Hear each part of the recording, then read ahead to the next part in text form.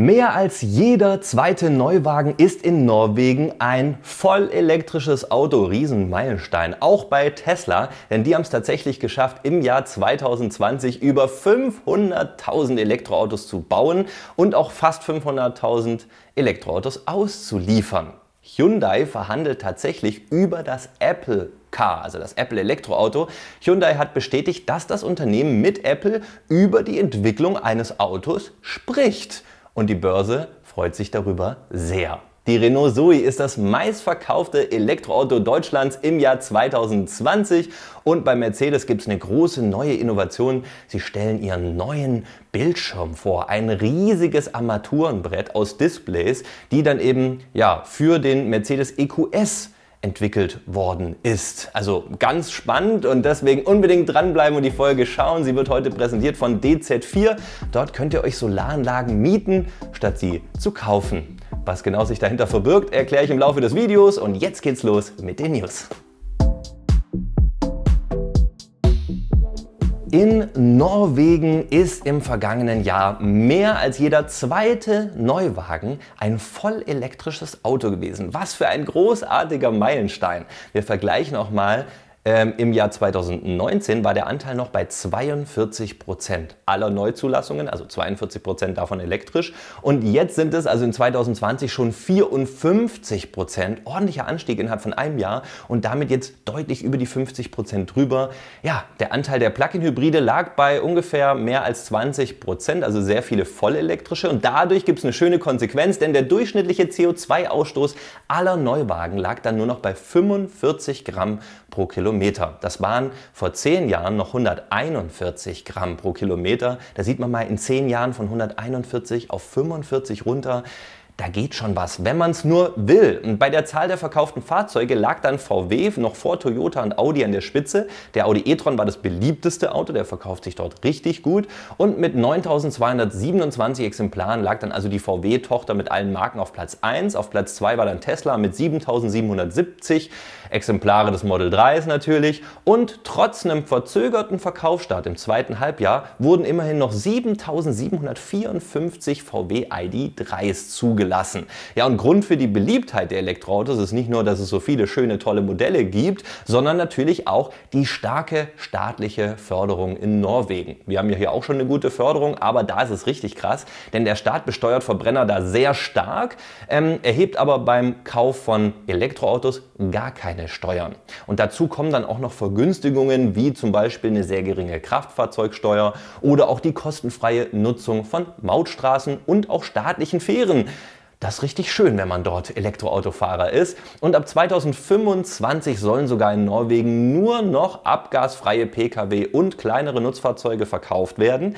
Es gibt natürlich auch noch einen Nachteil aus diesem Boom, kann man sich vorstellen. Die Ladeinfrastruktur wird natürlich knapper. Also die Lademöglichkeiten stehen natürlich nicht in unendlicher Form zur Verfügung und deswegen hat auch schon die Vereinigung der norwegischen Elektroautobesitzer vor einiger Zeit dazu geraten, sich nur noch ein Elektroauto zu kaufen, wenn man auch die Möglichkeit hat, es zu Hause zu laden. Der Staat fördert zwar den Ausbau der Ladeinfrastruktur, aber so schnell wie dort die Autos verkauft werden, wird da eben die Infrastruktur nicht aufgebaut. Das sehen wir hier bei uns auch ein bisschen und deswegen muss da ordentlich nochmal nachgebessert werden. Aber das sind doch erstmal schöne Meldungen, oder nicht?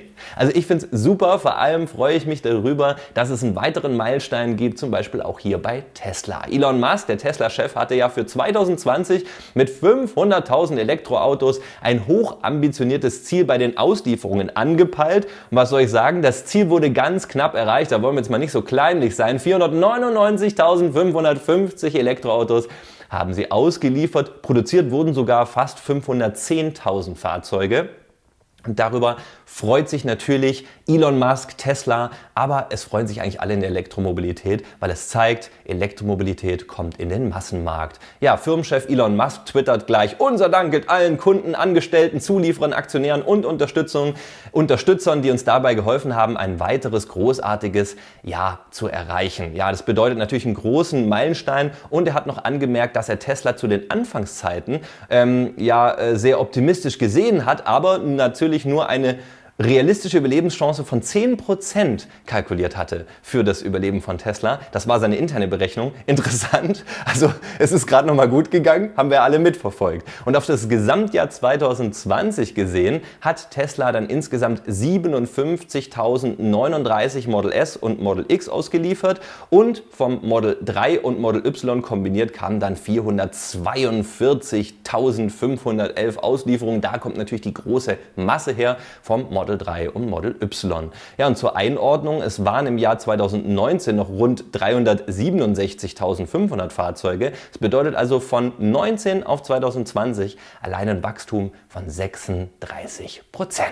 Noch eine schöne Meldung, und zwar ein Vertreter von Hyundai hat dem US-Sender CNBC verraten, dass sie sich mit Apple tatsächlich über die Entwicklung des Apple Car unterhalten. Habe ich erst hier auf dem Kanal ausführlich besprochen. Solche Gespräche führt Apple aber auch mit anderen Autoherstellern und die Gespräche seien noch in einem frühen Stadium. Das heißt also, man kann jetzt noch nicht so viel sagen, es ist natürlich auch noch nichts entschieden und es gehe nicht nur um die Entwicklung eines Autos, auch interessant, sondern auch um die Akkuentwicklung. Also typisch Apple, wenn sie was machen, machen sie das gesamte Ökosystem.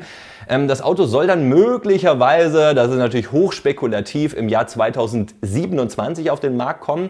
So heißt es zumindest in dem Bericht. Und Ende Dezember 2020 hat ja die Nachrichtenagentur Reuters berichtet, dass Apple ja genug Fortschritte bei der Entwicklung des autonomen Fahrens gemacht habe, um eben auch ein eigenes Fahrzeug zu bauen. Also immer diese Kombination, machen Sie jetzt nur autonomes Fahren, machen Sie auch ein Elektroauto, aber ohne ein Elektroauto, wie will man dann das autonome Fahren in ein Auto bringen?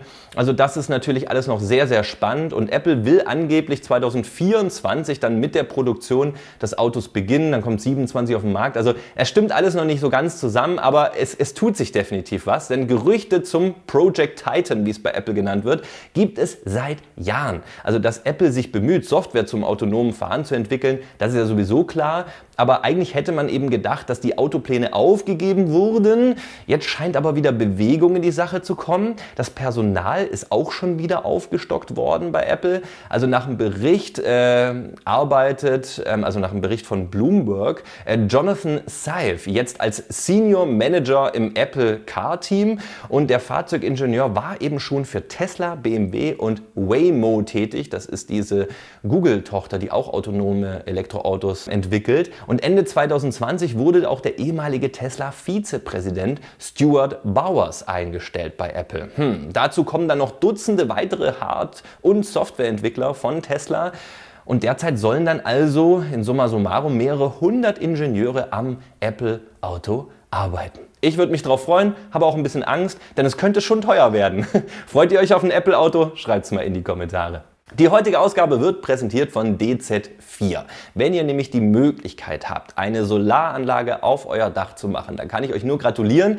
Ich habe leider kein eigenes Dach, denn dann könnt ihr nämlich euer Elektroauto mit selbst produziertem, sauberem Strom günstig aufladen. Also nicht nur das Elektroauto, sondern natürlich auch noch den gesamten Haushalt mit grünem Strom versorgen.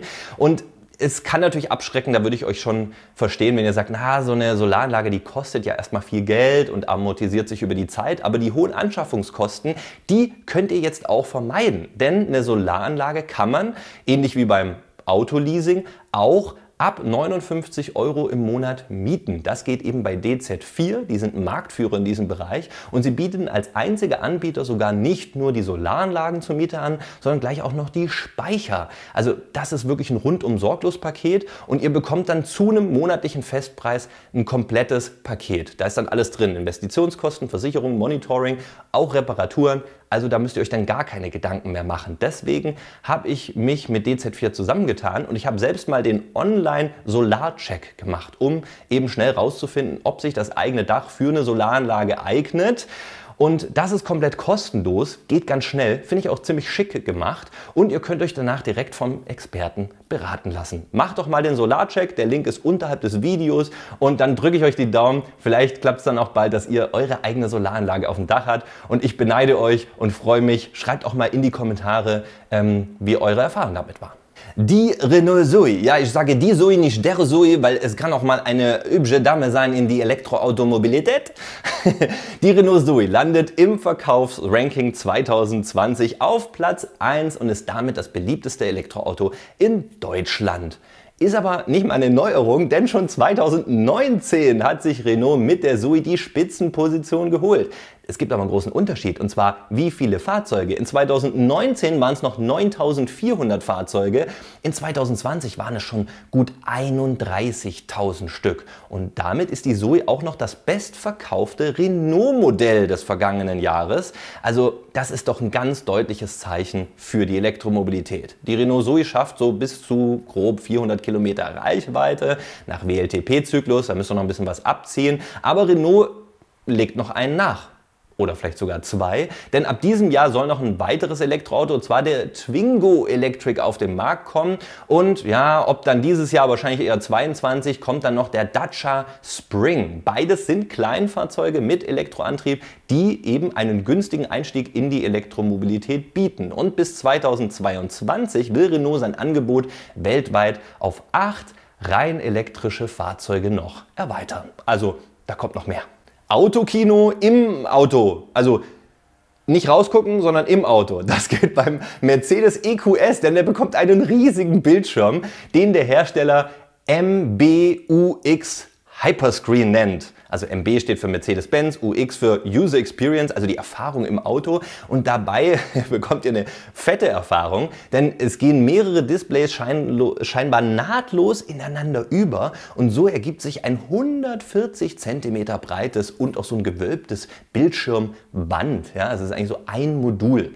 Und dieser zentrale Display und auch das Beifahrerdisplay, da werden sogar OLED-Displays, also feinste Qualität eingesetzt. Wie aber genau die Auflösungen oder genaue technische Daten aussehen, das wissen wir bisher noch nicht. Wir wissen aber, dass die Bildschirmfläche mit einem durchgehenden Glas geschützt ist, das bei Temperaturen von 650 Grad Celsius dann ebenso dreidimensional gebogen wird. Also ein gebogenes Display, also ihr könnt nicht nachbiegen, ne? Es wird dann schon fertig gebogen, so, aber sieht schon echt cool aus, finde ich erstmal. Neben dem Bildschirmband hat Mercedes auch das Nutzungskonzept noch komplett für Fahrer und Passagiere vorgestellt. Da soll es dann gar keine Untermenüs oder Sprachbefehle geben, sondern die wichtigsten Applikationen sollen im Blickfeld angeboten werden. Das System erzeugt dann also personalisierte Vorschläge für alle möglichen Infotainment, Komfort oder eben auch Fahrzeugfunktionen. Und mit bis zu 7 Profilen kann also dann der Anzeigebereich für den Beifahrer noch individualisiert werden, so rum. Also jeder Beifahrer bekommt da seinen eigenen justierbaren Bereich. Ja? Und die Entertainment-Funktionen für den Beifahrer sind natürlich aus Sicherheitsgründen aktuell noch eingeschränkt. Bis die Autos wirklich voll autonom fahren, ist das alles noch runtergefahren. Aber sitzt dort niemand, wird dann eben kein Entertainment angeboten. Dann gibt es einen hübschen Bildschirmschoner. Ja? Also da habt ihr da richtig viel, da ist da richtig was los dann im Auto. Unter dem Touchscreen, und das finde ich wirklich ein richtig cooler Punkt, wurden 12 Aktuatoren untergebracht. Das bedeutet also, dass ihr da so ein haptisches Feedback bei Eingaben habt. Das habe ich schon im Audi e-tron erlebt, müsst ihr unbedingt mal ausprobieren. Das heißt, auf diesem Bildschirm tippen fühlt sich nicht mehr an, wie auf nur so ein flaches Glas zu tippen, sondern da drückt sich richtig sowas zurück. Also da kommt praktisch so ein Druck zurück. Das ist total cool. Also das kann ich mir gut vorstellen, und damit bei Unfällen eben durch das Display also nichts passiert, wurden auch Sollbruchstellen neben den seitlichen Ausströmern und in diesen 5 Halterungen eingebaut, und die eben durch so eine wabenförmige Struktur bei einem Crash dann nachgeben können. Also da klatscht euch dann offensichtlich nicht das ganze Display dann ins Gesicht. Das System wird mit einem Rechner mit 8 CPU-Kernen und 24 GB RAM gesteuert. Das klingt technisch erstmal ganz gut. Welcher Hersteller allerdings dahinter steht, das wissen wir nicht. Ich weiß allerdings, dass der Hyperscreen wohl erst im Mercedes EQS zu sehen sein wird, und der kommt dann angeblich aktuell noch in 2022. Das werden wir weiter verfolgen, aber das klingt erstmal schon ganz gut. Was sagt ihr zu den Eindrücken? Was sagt ihr zu den einzelnen News? Schreibt's unterhalb des Videos in die Kommentare. Wir sind zurück in 2021, es wird ein großartiges Jahr. Ich wünsche auf jeden Fall euch schon das Beste, bleibt gesund und wir sehen uns bald schon wieder. Bis dann!